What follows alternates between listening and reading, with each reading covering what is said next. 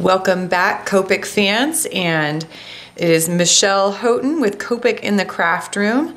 I am truly just doing some coloring for fun today. Do you ever have a day that you really just want to color? It has nothing to do with necessarily creating a card or a specific craft. You want to spend some time coloring, and that is what I'm up to today. This is, the stamp I'm using today is from Stampendous, and it is this group of horses.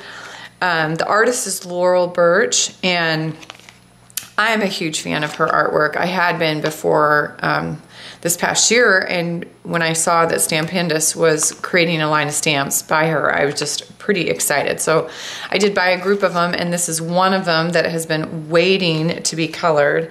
So I've got it stamped up, and I have used paper that is from, we have a brand new series of sketchbooks coming out from Imagination International.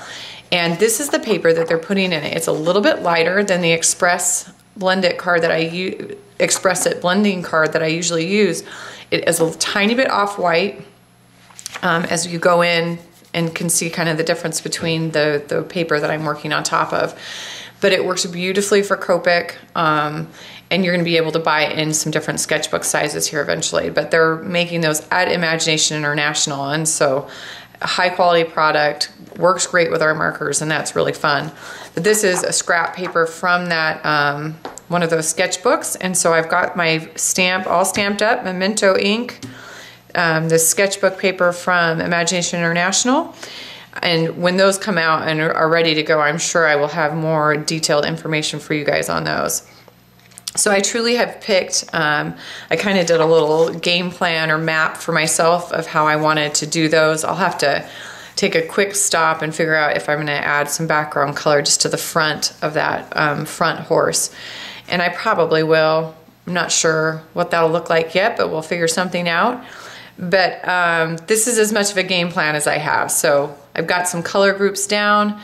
I've got 4 sets of markers in front of me, and I'm really just playing today. So I will zoom in and we will get started. So I'm going to use a group of E's and YR's on the first horse. I'm starting with E50 and coloring in the body of the horse.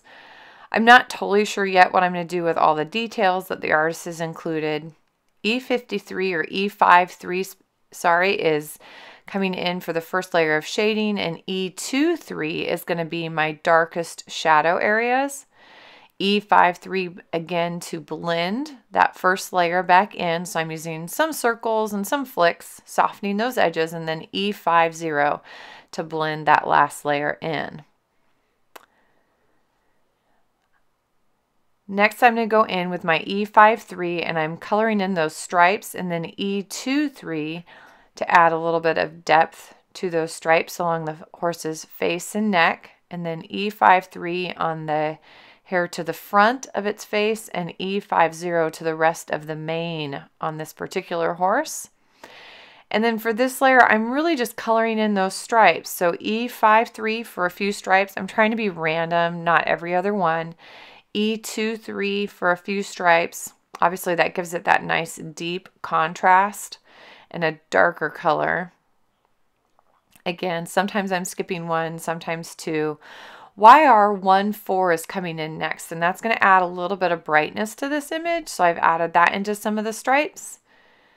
And then I've got a YR12 and YR24 on the eye. I realized the front of the mane didn't get done, so I'm adding some touches of color there as well. I'm going to do a second horse with the same coloring. I'm starting with that E50, and then I'm adding shading with my E53. I'm flicking that color from the bottom edge up, so it's already doing some of the blending for me.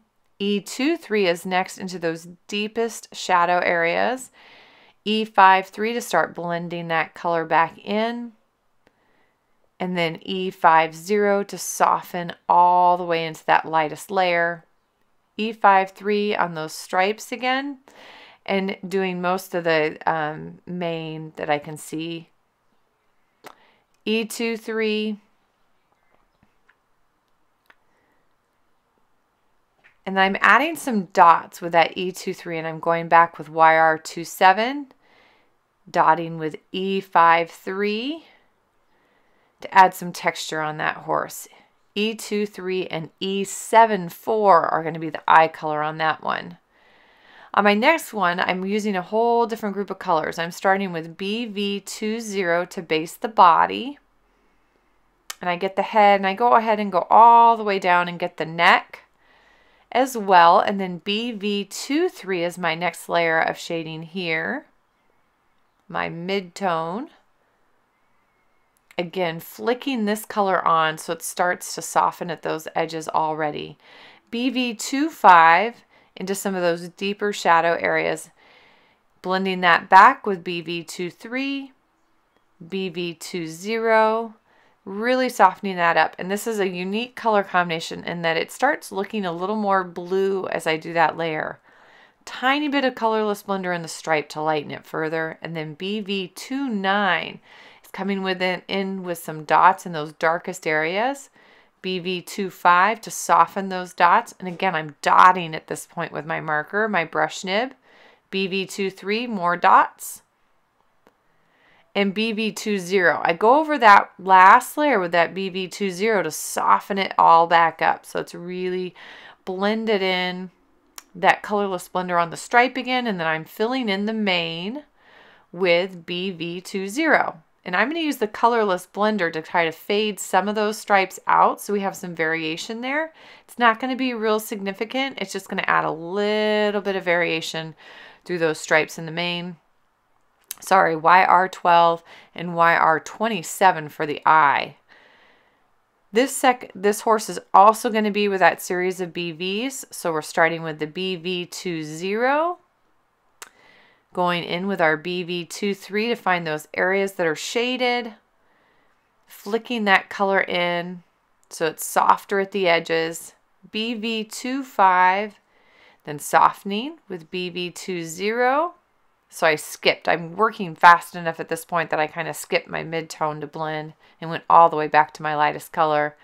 Now I'm going in with my colorless blender, and you're going to see pretty quick what's going on. I'm adding some dappling or dots with the colorless blender this time. And so on those lighter areas, you're going to be able to see that better. I am holding the marker in place each time I do one of those dots for 2 or 3 seconds at least. So pressing it down gently, counting to 1, 2, 3, and then lifting up. And I could go back and make those brighter by going back over them again. This is that BV25 again, adding some deeper shading.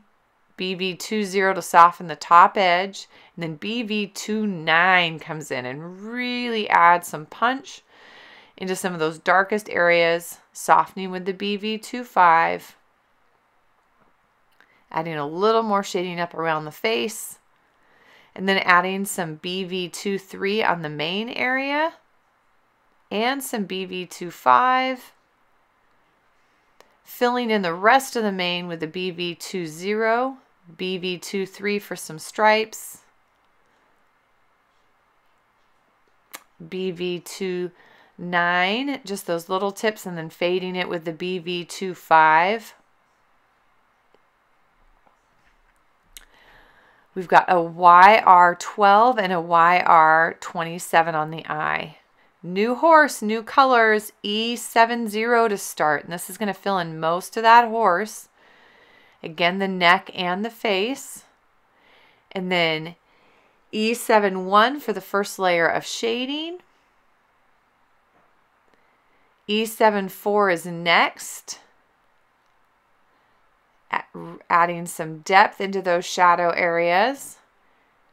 I'm also going around the rings that this artist likes to use on the eyes. E77 is that deepest color, so it only goes into those darkest shadow areas. And then we're going to blend back. E71 and E70 to soften all those edges.